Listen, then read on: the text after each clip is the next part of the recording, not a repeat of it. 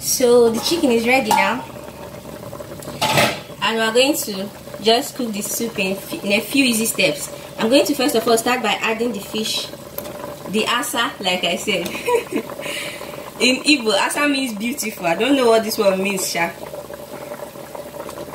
So the soup is ready to cook per se. So after adding the fish, I'll just turn it.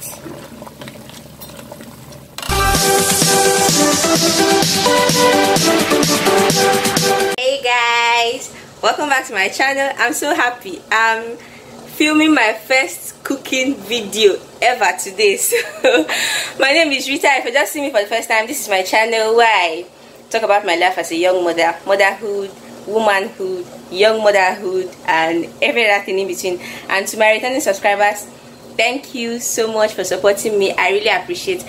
I'm in my kitchen today again. No, I'm beginning to enjoy filming videos in my kitchen. So I'm filming my first cooking video today, and today I want to show you guys step-by-step process, very simple, of how to make Nsala soup, Ofe Nsala, indigenous to the riverine area of Anambra state, and that's where I'm married to. Before I got married, I had not eaten Nsala soup before. I don't know how to cook it, I don't know how to prepare it, I've never eaten it. But since I got married, I discovered that it's one of the major foods where my husband is from, and he likes to eat it a lot. So I learned how to prepare it, and I can comfortably tell you that it's one of my favorite food now. So I want to take you guys through the very simple process of preparing it. Okay, over there in Anambra state, you can prepare it with fresh fish like the African catfish or chicken. You know this one they call old layer. I don't know the native name, but old layer, not broiler. And my husband prefers the one with chicken, not fresh fish. So we are going to be preparing the Nsala soup with chicken. Stay tuned. So this is the chicken that I'll be using to prepare the soup. Like I told you, it's called old layer. It's not the regular broiler. So I'm going to be using this chicken to prepare the soup. And then this is the yam. The yam is actually a thickener. The yam thickens the soup. The thickness of the Nsala soup is actually as a result of the yam. So I'm just going to parboil the chicken using only some onions and then a little salt, just a little bit. So that's all I'll be using to parboil the chicken. Then the yam that will serve as the thickener does not require any spice, any salt or ingredients. It's just fine on its own. It only needs to boil soft enough to pound. That's all it needs. I didn't add anything to the yam apart from a little water. So as you can see, the chicken is already parboiling. It's already boiling, and I'll be getting my other ingredients ready while I wait for the chicken. So for the chicken, I'm allowing it to parboil a little with its own water. That's the water that comes out from the meat. Then after I allow it for some time, then I'll just add a little quantity of water. Just a little. The Nsala soup doesn't require a lot of water. Just a little bit of water. Then I cover the pot. So these are the only ingredients I'll be using to prepare the Nsala soup. Like I told you, it doesn't require a lot of ingredients. The best Nsala soups are actually made with the simplest things. Okay, in Anambra too, they don't add vegetables to the soup. It's just, the soup is just actually very simple. I'm just going to be using one spice. Then this is the fish I'll be using for it. This fish is called asa. I don't know the English name of the fish, but in the east here it's called asa, and that's what I'm going to be using for it. Then crayfish, salt, pepper. I'm not going to be using the onions. It's just the one that was remaining from when I seasoned the meat. I don't use a lot of pepper because my kids eat it and they don't like a lot of pepper.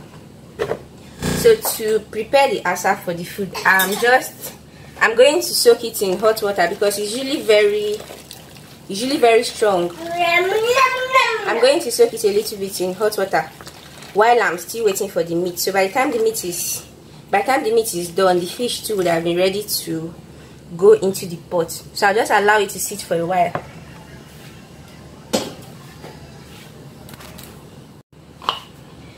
So the yam has boiled. So I'm just going to transfer some of it into this plastic mortar and pestle for pounding. I'm going to mash it up with this mortar and pestle before I add it into the pot, and then we start cooking proper. So just a few pieces of yam, because the soup is not supposed to be so thick. It's just supposed to be somewhere in between thick and watery. So I'm just going to start with this one.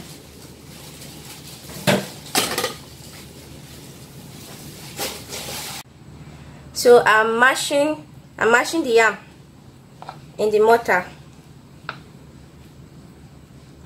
I'm going to do it like this until it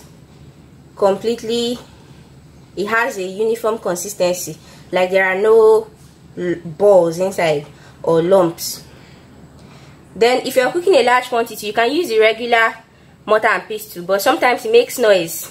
The regular mortar and pestle now, the wooden one that is just very, very Nigerian, but most times it makes a lot of noise, and if I'm not cooking a large quantity, this one actually works better for me.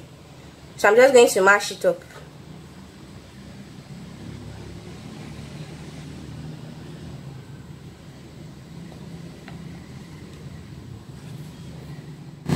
So the chicken is ready now, and we're going to just cook the soup in a few easy steps. I'm going to first of all start by adding the fish, the asa, like I said. In Igbo, asa means beautiful. I don't know what this one means, sha. So the soup is ready to cook per se. So after adding the fish, I'll just turn it.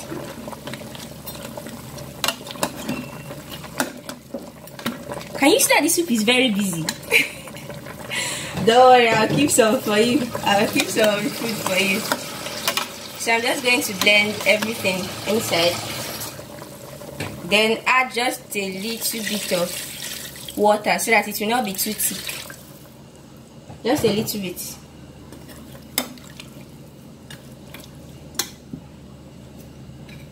Then next in line to add is the thickener. The yam, the pounded yam or the mashed yam, whatever it is. So I'll just add it at different parts of the pot.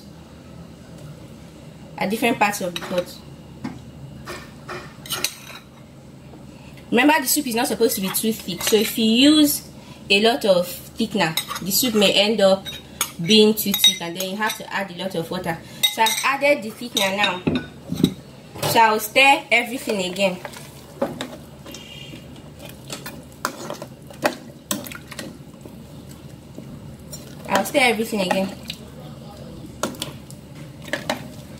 And then close the pot to allow everything to simmer together. So as you can see, the yam that served as the thickener has completely dissolved in the mixture. So the next to add is a little bit of crayfish. Not much. The soup doesn't actually require a lot of things to be delicious, so I'm not going to be adding a lot, just a little quantity. And then I'll just try to mix it together. Next, I'll add the pepper. Can you see the little bit of the yam in the plate?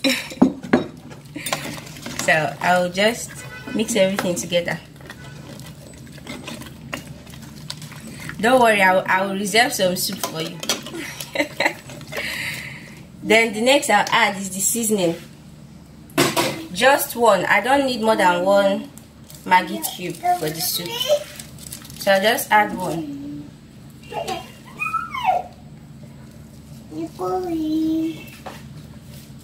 Then I'll add a little bit of salt. Can you hear my baby saying Mr. Curry? Just a little. Remember that we used salt to season the meat, so we don't need a lot of salt again. So that's it. The soup is ready. I'm going to allow it to steam for some time.